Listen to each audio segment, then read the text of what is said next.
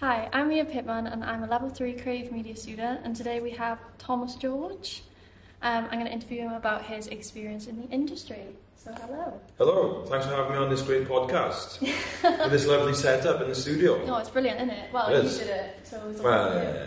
yeah. Well, I'll take all the credits for that one. Yeah, well, he's our most beloved media technician. Well, yes, I suppose. Media lecturer and Welshman. Yep, that's the most important part. That's the most important part, that's essential. So, yeah, so I want to ask you a few questions. Let's go. Let's go. So, where did your passion for media begin? I always remember liking films as a kid. I always remember being a big film fan, going to collect films from used to the car boot sales quite a lot. I'd go to my nan's house every weekend and we would watch horror films or old films that she was into, 1940s films, 1950s films. And then I remember there was a specific day. It was a rainy Sunday afternoon. Paint a picture in your head, okay? Right, okay. And I was over at my nan's house and she showed me the film Zodiac, the David Fincher film from 2007. And I remember being a kid, I must have probably been about 12 at the time, and I remember watching that film, and when the credits came up at the end, I remember sitting there, and I could do the rain outside, on the window. It's as clear as day, me, I promise. And I remember thinking, I want to do something like this when I'm older. I want to make something like this film. I never have. I've never made a film like that. Probably never will.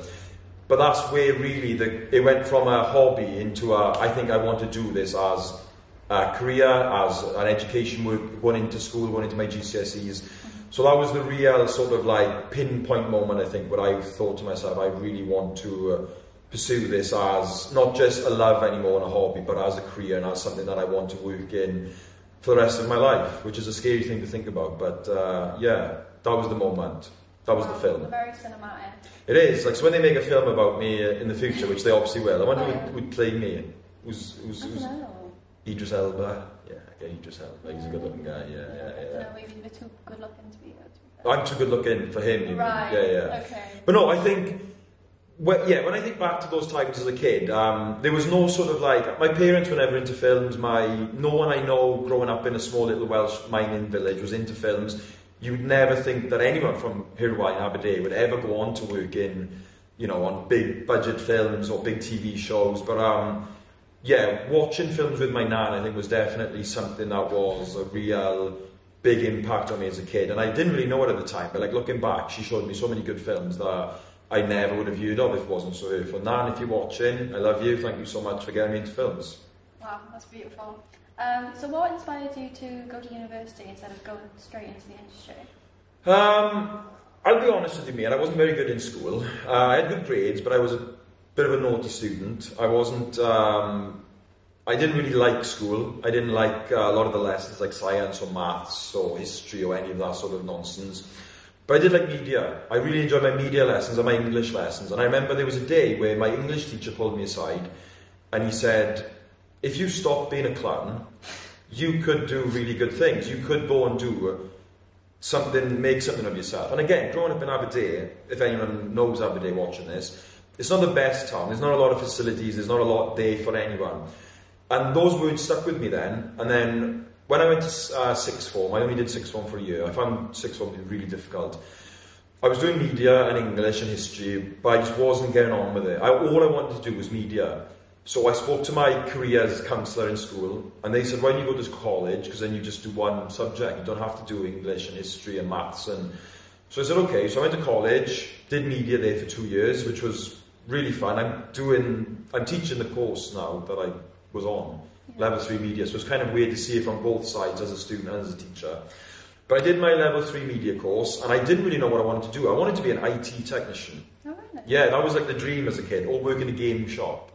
Well, that's everybody's dream. Yeah, but my mother was really sort of against that. She was like, no, you can't work in a game shop, that's stupid. So I remember when I was in college, my college lecturer, Amanda, she was amazing. She, again, like my English teacher, sort of pulled me aside and was like, you could do something with your life if you wanted to, because you're really good at this, you're really passionate about this. And again, none of my friends went to university, nobody in my family went to university. I had never spoken to anyone that had gone to university, or only the people that were teaching me. So I was like, I can't go to university, I'm from this little town, no one ever makes anything of themselves, I'll probably just end up working in a factory or a warehouse till the day I die. And she was like, no, Tom, you know, there's funding available to you, there's loans available to you. So I was very fortunate to get a good loan, some good funding from the Welsh Government, big up the Welsh Government, and I was able then to get a place in university studying media. I did work in the industry whilst whilst going to university as well. I worked in, I did a few like independent films, and I did a few like sort of smaller TV shows for like BBC Three.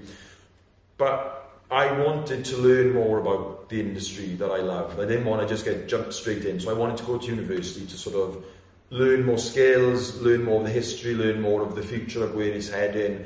So I think that was why I wanted to go, because I wanted to learn as much as I possibly could, I guess. That was the main reason. So even though you had like a negative kind of aspect towards education younger, because it connected to your passion of media, you sort of then realised that learning things academically is actually more suited for you.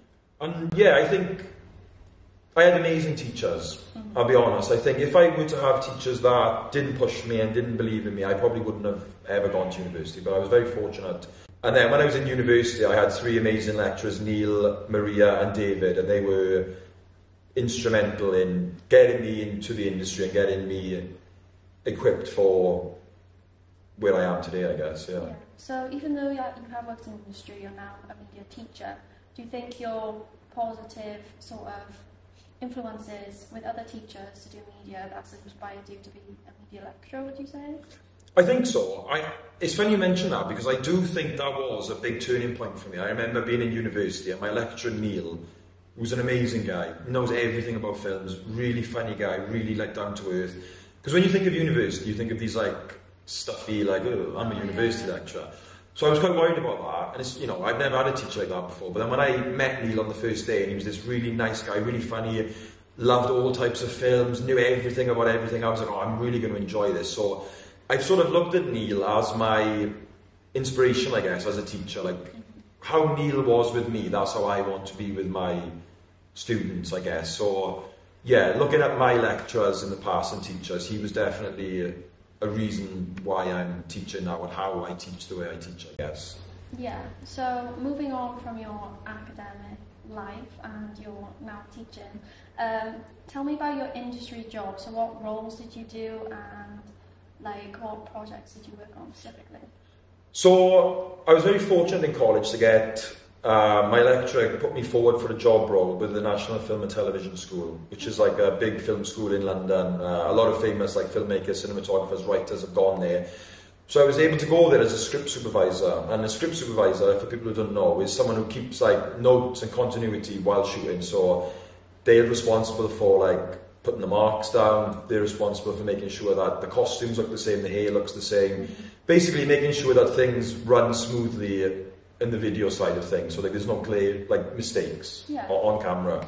So I was very fortunate to do that, and I learned under a woman, Stephanie, who was really good. She taught me a lot of like techniques and how to be better talking to actors and directors and filmmakers.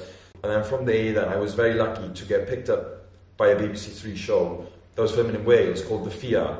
Now, nobody's probably ever heard of the show because it wasn't a very good show, and I think it only had like 5 episodes.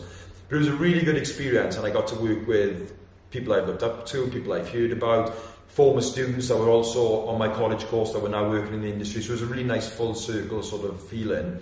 And then from there, then I was fortunate to start working on other BBC shows like Doctor Who. I worked on the Peter Capaldi season of Doctor Who and the Jodie Whittaker season. Not a lot, only for like 2 or 3 episodes, but that was still a really cool thing to see, because Doctor Who is this big, huge thing in Britain, isn't it? And across the world, I guess. So that was a real big moment for me, where I was like, oh yeah, I am doing something with this. Like, this is actually kind of cool. Yeah. And then from there, then I got to work on Sex Education, which is a really big, popular show as well on Netflix. And again, I was working as a script supervisor, junior script supervisor, and being on these big sets was daunting and really scary, but also really like fulfilling. Yeah. It was a hard day's work. Like, the days are like 18 hours long, 16 hours long. But after you finish filming, you feel like, oh, I've done a really good day of work today, and you feel like really proud of what you've done. And then when you watch them then on TV with your family or your friends, like, oh yeah, I remember shooting that, and I remember this, and I remember that, and it's just a really, really nice, like, you take a lot of pride in what you're doing, and everyone who's working on these sets is so professional, so prepared. And it's a wake-up call from working on student films to then going and working with Netflix. You're like, oh my god, this is night and day different. Yeah. A personal highlight of mine, and I never bring this up, as everyone knows, was I got to work with Tom Cruise on The Mummy. Oh, he's mentioned this 1,000 times. The Mummy, not a very good film. That's a common theme people say about me. I've worked on a lot of bad things. The Mummy, the bad seasons of Doctor Who, as people say. I don't watch Doctor Who. I've never ever watched any of the episodes of Doctor Who that I've helped work on. But I got to work on The Mummy for 3 or 4 days when they were shooting in Scotland, and that was a really cool experience. I didn't meet Tom Cruise, but he was in the same room as me, okay, which was kind of scary. And I did look at him once, and he turned, and I looked away because I didn't want to make things awkward. But that was another really cool highlight of my industry time, I guess, was getting to work on a big movie set with Tom Cruise, who's an actor that I've watched for years and years, and you know, like watching Magnolia as a kid, one of my favourite films, and then I'm like looking at Tom Cruise, who's like 5 feet away from me, and I'm like, oh my god, that's Tom Cruise.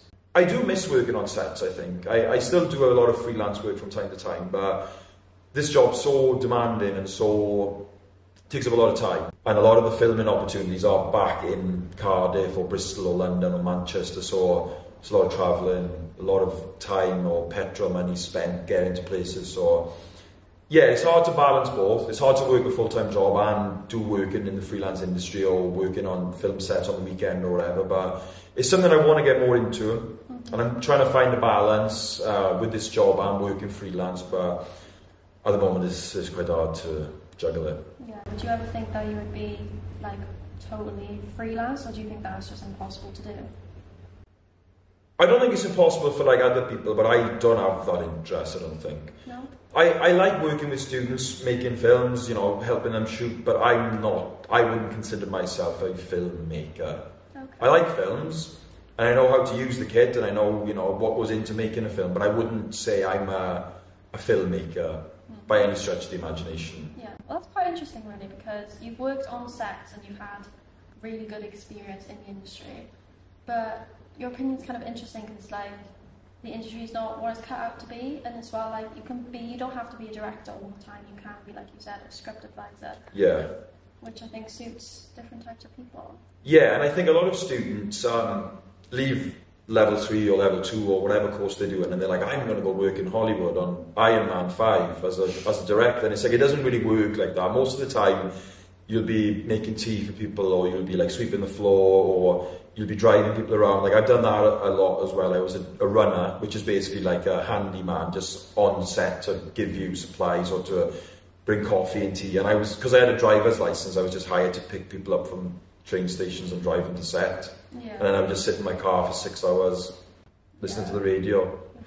I know, and like, you don't see that in the behind the scenes of movies. You just see these big sets and all these famous people, and then you cut to me then just sitting in the car on the side of the road. Yeah, I got another 4 hours left of this shift. But I know people who make a living working as runners and they love it, so I would never begrudge anyone from doing any job. And I think students, when they leave college and go to university and start working on, you know, placements and doing work experience there, they'll realise, yeah, you don't just jump into being a director or a director of photography or sound engineer. You are like the tea person. Can you go make us tea? Can you go pick this up? Can you go and get me a new battery? But again, some people like that. I've spoken a lot about this with students, but I'm not a very practical guy. I don't like manual work. Okay. I'm not someone who likes being on their feet all the time and you know, carrying stuff through the rain and working 16-hour days. I'd much rather come in, have some fun with the students, work for 6 hours and then go home. Yeah. While I know some people, like Harvey, our media technician, loves getting his hands dirty, he loves working like long shifts, he loves lifting kit and setting up lights, and that's not what I enjoy. Mm-hmm. But you know, I did when I was younger. I think now that I've got a bit older, I just sort of got a bit lazier probably, and my energy's been sapped from me, you know. It happens to the best of us, man. You know, it happens to the best of us. Cold does to you, I think. Yeah, maybe, yeah. Definitely. To aspiring media practitioners out there, what is your advice to them on getting jobs in the industry? Because it seems like you have a lot of experience within trying to get different types of jobs in different aspects of the media. So what is your advice to people out here listening? I'd say, first of all, you know, just get stuck in with whatever job role you're offered. If you're just a runner, you better be the best runner you can be, you know. You don't want to someone who's on set and seems ungrateful to, oh, well, I'm just a runner, oh, well, I'm only here to make tea. Yeah, but if you keep going and you keep smiling, you keep asking questions and you keep keeping everyone happy, maybe one day they'll be like, oh, I remember Mia, she was really good on set, she was really friendly, I might ask her to come back and help us again. So don't be discouraged if you can't find a job doing what you want straight away. Again, students are always like, I want to be a cinematographer, I want to be an editor. Yeah, and they are very good, but you're not going to just jump into a job doing that. So I would say, just be happy with what you're given first of all. Try not to work for free. Try to always, get something out of it. When you start, you might have to work, oh, this is good experience for you, this was good, exposure. But then once you've started to gain some experience, you can start to be like, yeah, I've got a value now, I've got a worth, I know what I'm doing. So I would say to most students who want to work in the industry, just grin and bear it for a while, I know I'm just a runner, but I've got to make the most of it. Know your worth as well. Don't allow yourself to be walked over, and don't allow people to just not pay you or not to give you anything. And then another one I'd say is, and this is a really big one I think, is if a student wants to be a director or a DOP or an editor, you just need to watch more films. I think that's my advice to students all the time, is like, look what they are doing, how can you do that? What are they doing that interests you? Why does it interest you? How can you replicate that then in your own work? So watch more, listen more to what people are saying, who you look up to, so watch interviews or listen to like podcasts where they're on. And just surround yourself in and just absorb as much knowledge and information as possible, I guess. That's what I would probably say. Yeah. And a lot of it is right place, right time, and who you know as well. So if you can go to a set and be a runner, but then get a good impression, give everyone your name. I'm Mia, by the way, it was really nice to work with you. I'd love to work with you again. Here's my number. If anything else comes up, give me a call. Just networking as well. Be confident. I think what you said about what you said about running, I think people, when they start to do those small jobs on sets, they start to think, well, this is going nowhere. And I think what you said about just keep going, and as well mention your name to people and be really enthusiastic, that's how you get further on. But I think some people do get frustrated at first. Yeah, and it is hard when you dream of being a filmmaker and you're just making tea for 6 hours a day, or you like run into the shop to grab food for everyone. But again, it's an entry-level job. No matter what job you go into, you're always probably going to do the dirty work first of all, aren't you? Like when you start working in a restaurant, oh, Mia can go and clean the dishes, or Mia, you can go and sweep the floor. But then, the better you are, the more, polite and positive you are, and asking the right questions, giving compliments, that's always a good way then to boost yourself up and get yourself, people talking about, oh, Mia was really good today, she was really helpful, yeah, maybe she can come back tomorrow and help us with the camera or help us load in the gear or something. So just try to be positive with it. There's no point sitting on set being like, oh, I'm so depressed. Like, people would kill to be where you are. Yeah. So try and, appreciate it a little bit more, I guess, yeah. Yeah, I agree. So you've mentioned obviously your experience in the industry. A lot of people say that working in the film industry is really glamorous. I think we have covered that it's not that way. But so do you see it as glamorous in any type of way? Or? When you work on films, it's hard then to go back and watch films and be like, oh, the magic of films, because you've been behind the scenes and there's usually everyone is stressed, everyone is sweating, everyone's upset, everyone's arguing with each other. And then you cut to the behind the scenes, oh, I loved working with them. It's like, no, you didn't. I saw you were all arguing non-stop. But I've only ever had really positive experiences on set. I've never really had a set experience where I've been angry, or like when I finished, I'm like, oh my God, I never want to do that again. But yeah, if any students are watching this and they're thinking, oh, well, I want to work in the film industry because of the glamour, the glitz, and all these behind the scenes movies, it's like, it's not always that. There is usually there's a lot of days where everyone is just depressed and, oh, we've still got 10 hours left and the lights are broke and the sun is out and we need it to stop raining, and yeah, it's a lot of stress. Directors especially they must be like so many grey-haired directors because of stress, because it's like, I've never been on a set where the director has just been 100% like, that was a great day with no problems.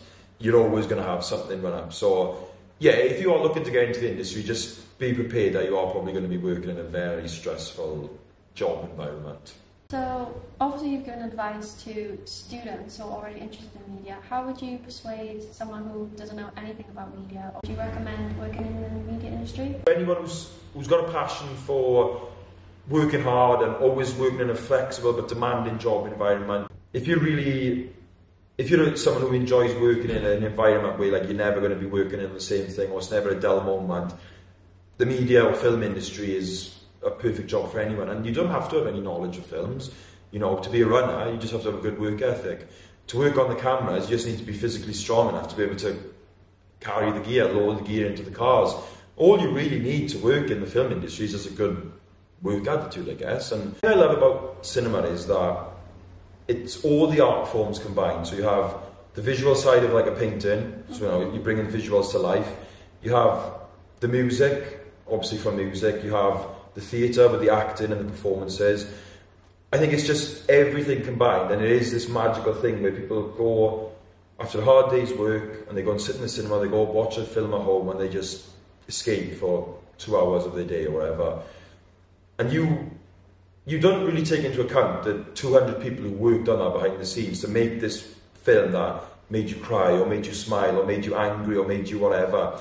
So I think if people are thinking about, I would love to go and work in the film industry, it's a very creative industry. You're always going to be busy, you're always going to be working with like-minded people that love making movies or love making sets or costumes or hair and makeup. Everyone who works in the film industry loves what they do. And everyone that works in the film industry is really good at what they do, and it's hard not to be inspired. When you see this in person for the first time and you're on a big set and you're seeing, you know, all these massive props and you see like the TARDIS for the first time, even if you've had the worst day of your life, it's hard not to be really grateful and really like, oh my God, I can't believe I get to do this for a living. Yeah. Like I'm working with 200 of the most talented filmmakers in the world, and when you look back and you watch Sex Education or The Mummy, which wasn't a very good film, I know, but you can see then like, oh, this is insane how it's gone from me being on the set to me watching it in the cinema, and this is this massive film and they've done all this editing and all this sound mixing. It's magic. I think making a movie is magic, and you take people to another world. I know that's a really cringy thing to say, but you take people from their everyday life and you transport them to this world and where they can just escape reality for 2 hours or whatever, and they can just be, oh, I'm happy, I'm watching Tom Cruise fight a mummy. Who doesn't want to watch Tom Cruise punch a mummy? You know what I mean? Well, thank you so much for coming today. Thanks for having me. It's been great. So yeah, once again, Thomas George, the most beloved media technician. So they say. That's them, not me saying that. No, I think so. But yeah, thank you. Is that a wrap? That's a wrap. Woo.